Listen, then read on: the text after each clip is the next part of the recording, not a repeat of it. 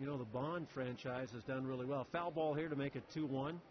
Campbell swings away, line drive left field. Circling back is Merton, and he falls down. He can't make the catch. He turned the wrong way, then went down to grab it, did not. Gorski scores. Conforto coming in. It's a 2-run double for Campbell on a ball misplayed by Merton out in left field. He just turned the wrong way, then tried to spin around and go down for a low catch, and it got past him for a 2 RBI hit for Campbell. That's too bad. He made a nice effort at that ball, though. Just got twisted up. I think you thought it was going to be deeper off the bat than it was. And that makes it 3-0 for Las Vegas. Campbell at second.